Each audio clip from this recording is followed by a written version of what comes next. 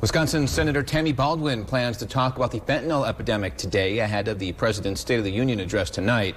Last month, she voted on a set of bills to invest in high-tech border security and crack down on chemical suppliers from China.